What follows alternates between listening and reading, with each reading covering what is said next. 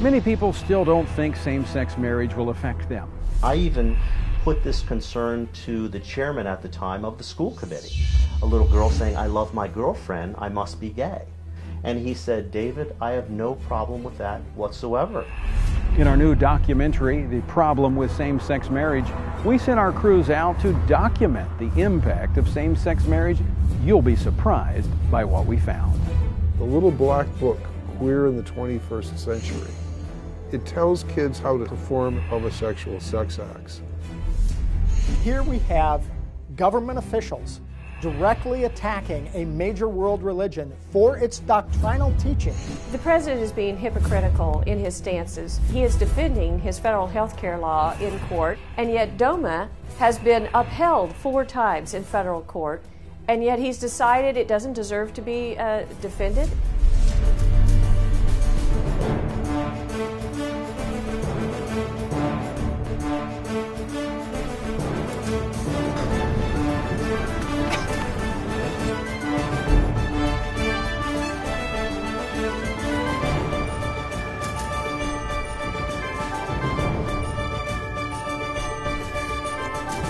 The words carved in stone above the entrance to the United States Supreme Court say equal justice under law. But since the court issued its Roe v. Wade ruling in 1973, justice for 50 million Americans is forever lost. Hello, my name is Tony Perkins. The United States Supreme Court is across the street from the U.S. Capitol here in Washington, D.C.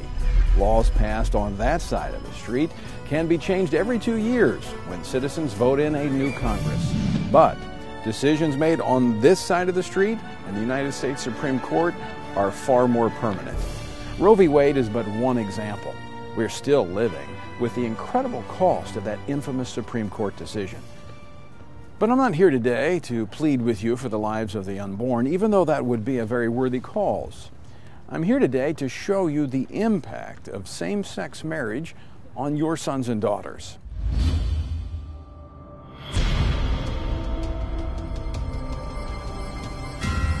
Same-sex marriage is currently recognized in 5 states. Meanwhile, 30 states have enacted constitutional amendments that define marriage as a union of one man and one woman. But that could all change based upon what the Supreme Court decides. I think it's very likely that the Defense of Marriage Act is going to end up before the U.S. Supreme Court. Federal DOMA, or the Federal Defense of Marriage Act, was enacted in 1996 by an overwhelming margin in Congress. Signed into law by President Clinton, has now been the law of the land for 15+ years. This law defines marriage for all purposes under federal law, which we know there are 1,100+ places in federal law where marriage intersects with federal law. Defines marriage as the union of one man and one woman. But this is being challenged by advocates who want same-sex marriage. DOMA not only had a setback in a recent court case, it also lost its primary defender. The Attorney General wrote a letter to members of Congress stating that they, meaning the Department of Justice, was no longer going to defend the Defense of Marriage Act in court. They based this on their view that it was unconstitutional. It's not up to the President of the United States to determine if something is constitutional or not. That's what we have the courts for. And so he ought to defend the law and let the courts decide on any constitutionality. The basis that they're using to attack this statute is that there is some sort of, quote, right in the Constitution to homosexual marriage. Well, if that right exists, then that's in the federal Constitution. It now completely trumps every state law, every state constitution, and essentially what they will have done is forced same-sex marriage on the entire country without anybody even having the right to vote on it. I was offended because it is the job of the President. The President of the United States takes an oath of office to uphold the laws of the nation, and it is the rule of law that separates us from some of the regimes across the world where you have so much lawlessness. The President is being hypocritical in his stances, where on the one hand he is defending his federal health care law in court, even though there have been 2 federal judges that have ruled it unconstitutional, and yet DOMA has been upheld 4 times in federal court, And yet he's decided it doesn't deserve to be defended and has instructed his Justice Department to not defend it anymore. It doesn't make any sense at all. The Defense of Marriage Act, known also as DOMA, defines marriage for federal purposes as the union of one man and one woman. The law also prevents one state from imposing same-sex marriage on another state. The law is currently being challenged in at least 10 pending cases across the nation. One will most likely find its way to the Supreme Court very soon. The outcome of that case could change the definition of marriage nationwide forever.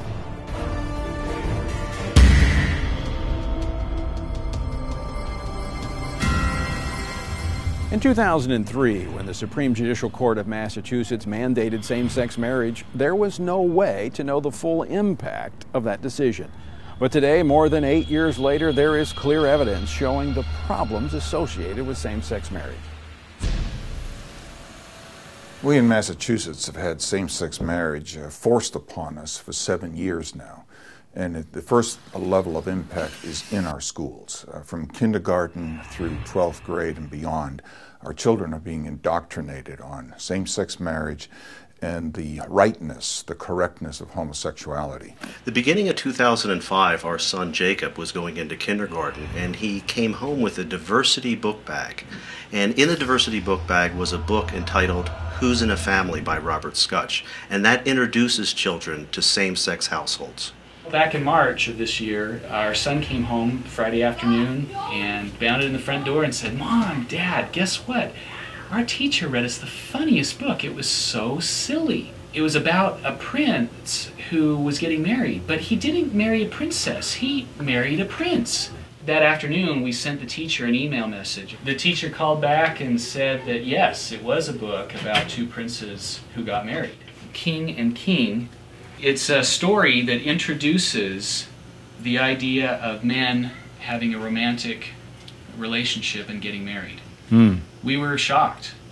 And your son is how old? He's 7 years old, in 2nd grade. And they read this book to him? Yes, in the formal classroom setting with his teacher as an authority figure presenting this concept as something that is good and right and the way things should be.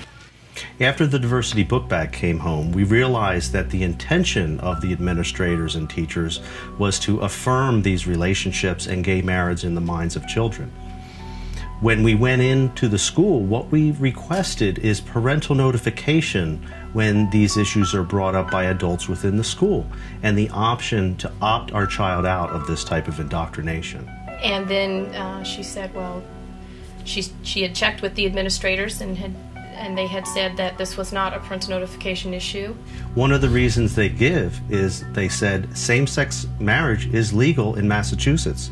Therefore, we can broach it anytime with your child.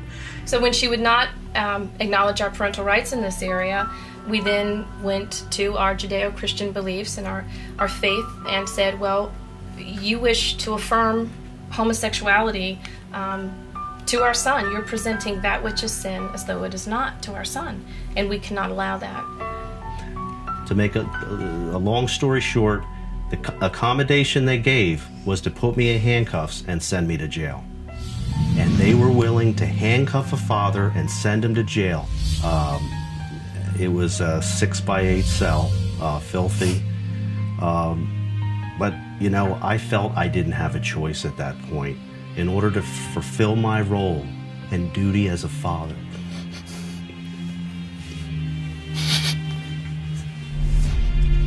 So we filed a lawsuit. Long story short, the district court said that they didn't think we have a parental right to be notified in this. The federal court judge Mark Wolf ruled to dismiss our case.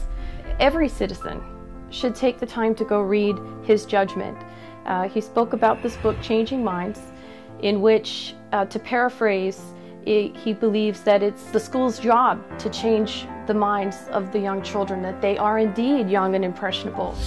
So it's translating directly into what the courts did on gay marriage, and then teaching the children it's okay. And in fact, you could be gay too. I even put this concern to the chairman at the time of the school committee. A little girl saying, "I love my girlfriend, I must be gay." And he said, David, I have no problem with that whatsoever, about children being told this and thinking they're gay at a very early age. One mother shared with me how she and her son were out doing yard work, and a neighborhood child came up and asked at the age of 6 or 7 years old if it was all right for this little boy to marry her son when he grew up. And the mother was aghast and said, well, no, of course not. That wouldn't be right. And the little boy said, oh yes, in Massachusetts, I can marry a man when I grow up. Children and teenagers are at a time in life where they're still figuring out who they are and what they like, and their identity is still evolving. And so when they begin to label themselves as homosexual, gay, or lesbian, bisexual, when they adopt those labels at a time in life when they're still evolving, that can have the effect of closing out other options for themselves. My name is Brian Kamaker. I'm president of Mass Resistance, pro-family group in Massachusetts. Here's an example of something that was that was at Brookline High. The Little Black Book, Queer in the 21st Century. This was picked up at Brookline High School at a gathering of teachers and kids pushing the gay agenda at that school. This is so disgusting that I can't really read it to you. It tells kids how to safely perform a variety of homosexual sex acts. It tells where you can meet other kids who are homosexual or homosexual men. It was published by the AIDS Action Committee with money, as it says, from the Boston Department of Health, the Massachusetts Department of Public Health, and other groups that get public money. The Holy Grail is same-sex marriage is legal, therefore you can't stop us from talking about it.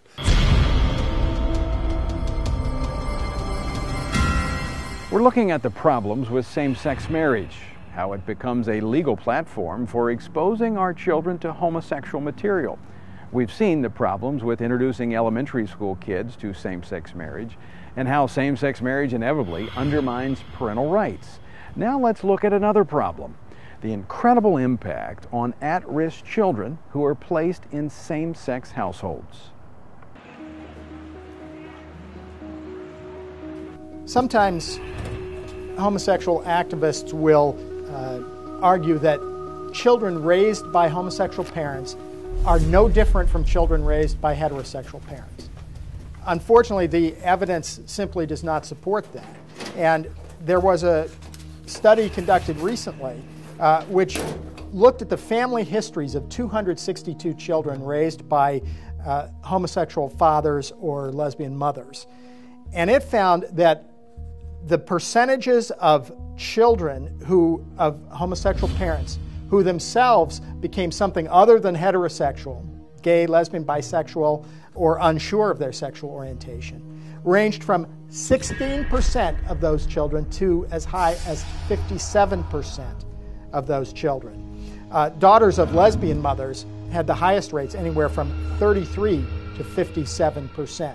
Just to understand, the percentage of the total American population that identify themselves as either homosexual or bisexual was 3.5%, according to a very recent study. If you want to talk about the ratio, it's anywhere from somewhere from 5 to 15 times as likely to be homosexual or bisexual as the general population.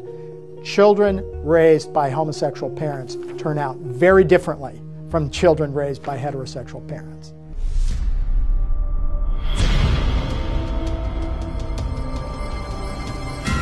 We've looked at several ways same-sex marriage harms our children. Now let's look at another type of problem with it. Believe it or not, all Americans already have equal rights guaranteed by our Constitution. And it's no accident that our founders in the First Amendment put religious freedom first, before free speech, before freedom of the press, and even before our right to assemble to present our grievances. When we look at the impact of same-sex marriage on free speech, this is a cognate of religious liberty. The first liberty in the First Amendment is religious liberty. Unless we're free to believe what we believe, we cannot speak it. That's the freedom of speech. We cannot publish it. That's the freedom of the press. We cannot assemble on its basis, the freedom of assembly. And we cannot challenge the government. That's the freedom of the redress of grievances. So religious liberty is the big one. If you don't have that, you have no other liberties. And so it ultimately is a theological issue between a sexuality given by the God of Genesis 1 and 2, the one true creator, or any other idea outside the Bible. Setting Love in Order, I wrote Setting Love in Order about 15 years ago. It was published. And the reason I wrote it was to, one, tell my story of coming out of homosexuality after seeking for Christ. So I use my story in the book as a thread to show that homosexuality can be changed. And after writing the book, I got married and had 5 children. As the movement to protect the rights of men and women who self-identify as gays and lesbians grew, hate speech laws came into existence. And the overbroad application of these hate speech laws and regulations caused some books, such as mine, to go out of print. And the reason that occurred is that there was a covert discrimination against a Christian understanding of homosexuality. So, for example, in the French-speaking world, my book was available only upon request and in bookstores, and then it was kept under the counter. And what happened over time is that it was declared, actually on French television at one point, to be a dangerous book. The important thing is that for those of us who don't want to self-identify as gay, whose same-sex attractions are unwanted, we now have to fight for our right to seek out this kind of help. For example, recently, Julia Ward at Eastern Michigan University was removed from the graduate program when she, as a Christian, said that in good conscience she could not give counseling to a gay couple. She talked to her supervisor in her program, and the supervisor said, well, just assign them another counselor in training. And so that's what happened. And unless she signs on the dotted line of a particular ideology regarding same-sex attraction, she can't get her education. Legal experts agree that religious freedom and same-sex marriage cannot coexist.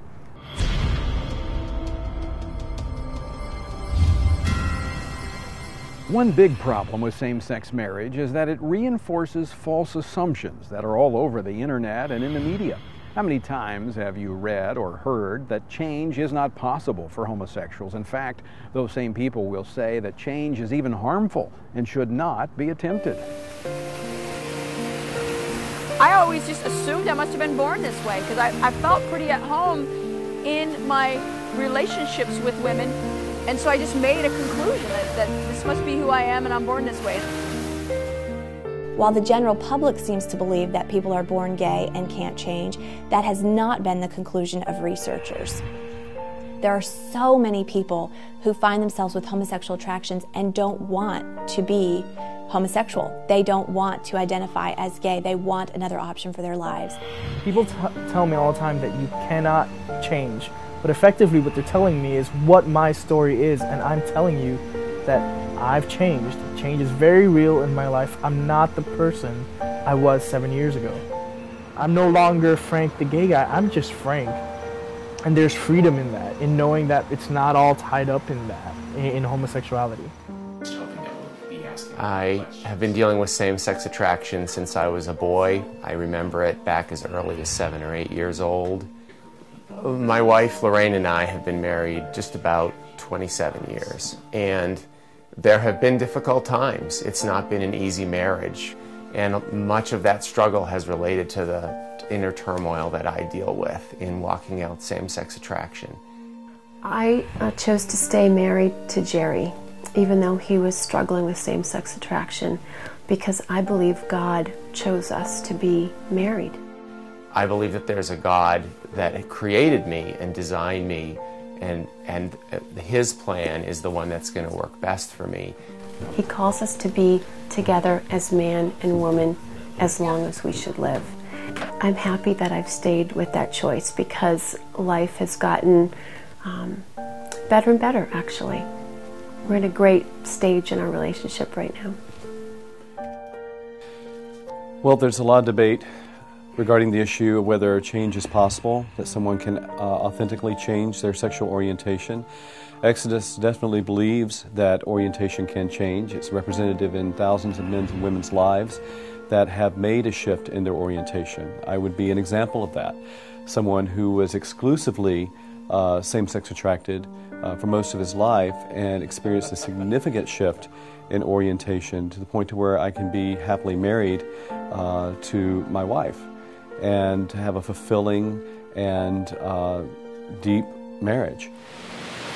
This is a deeply personal subject to me because I not only work with men who are in conflict over their homosexuality, I have been a man in conflict with his homosexuality and know very well what it's like to reach a point of saying, Lord, I have this condition, I did not ask for it, but I don't know what to do about it. Where do I go from here? My name is Joanne Hiley, and I definitely had problems with lesbianism for 10 years of my life, ages 13 to 23. And I did have complete freedom from homosexuality. I had no desire for any woman. I was crazy about my husband. Over the 33 years that I've been counseling people, I've actually counseled one-to-one around 1,500 people. I just rejoice in God and in His power to set people free from homosexuality. So, you know, they can say all they want to about how no one can change, but they can't fool me. I see it and I work with it, and it's real. And really, when I received the piece of paper from the health department that said, you know, that I had contracted HIV, you know, it was right there. It was a death sentence. There are many people who claim that it's harmful for a therapist to try to help someone change in their sexual orientation. And so when clients come in saying, I have these attractions, these homosexual attractions, and I don't want to be gay, there are many people that say therapists should not assist those clients in achieving their goals for their lives because it's harmful. Yet the research reveals that it is not harmful. There have never been research studies that have concluded that therapeutic attempts to change sexual orientation are harmful. In fact, it's unethical not to assist a client in seeking to accomplish their goals for their lives, including their goals of living a life beyond their homosexual attractions.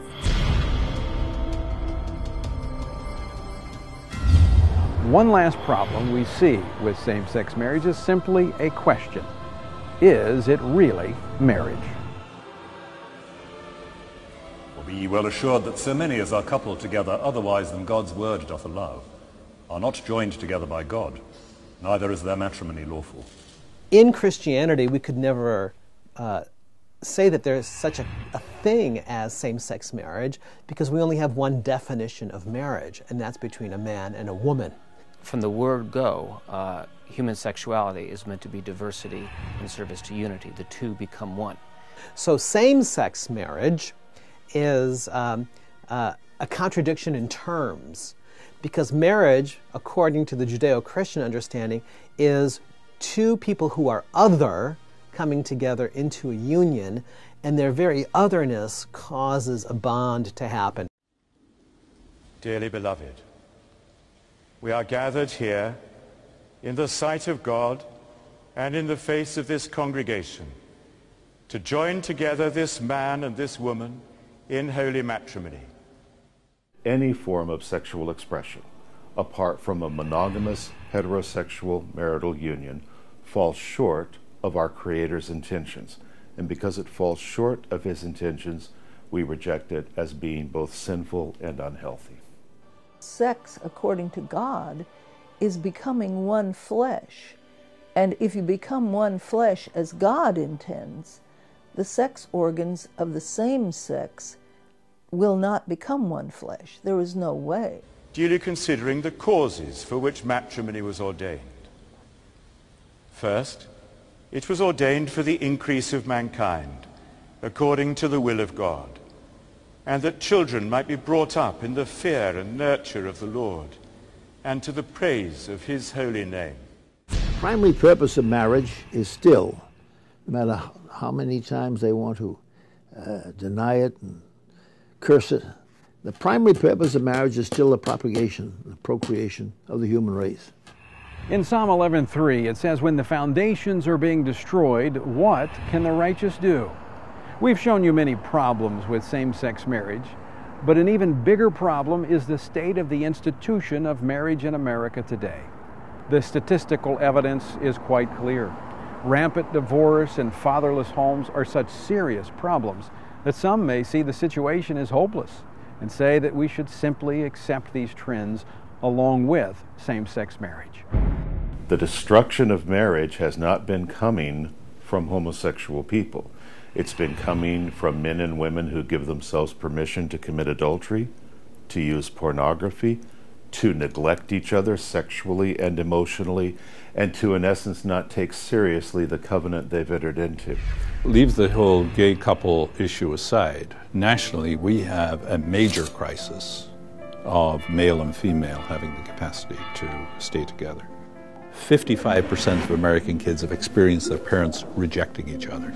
American men and women began to become sexually dysfunctional back in the 50s and 60s. I think their parents started before that. That generation gave rise to the kids of the sexual revolution. The revolution had already started in the beds of their married parents, and the destruction of society at its basic and most fundamental level started. God offers us a different path. Let's renew our personal commitment to our own marriage, making it everything God intended it to be, letting your light shine before men in such a way that they may see your good works and glorify your Father who is in heaven.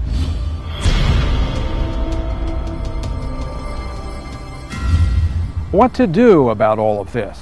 Well, remember, we don't elect judges to the Supreme Court. We elect a president who nominates these justices, and we elect a Senate that confirms them.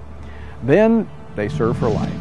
So, who you choose as your senators and who you choose as your next president makes all the difference on these critical moral and social issues like life and marriage. 80% of Americans identify themselves as Christian.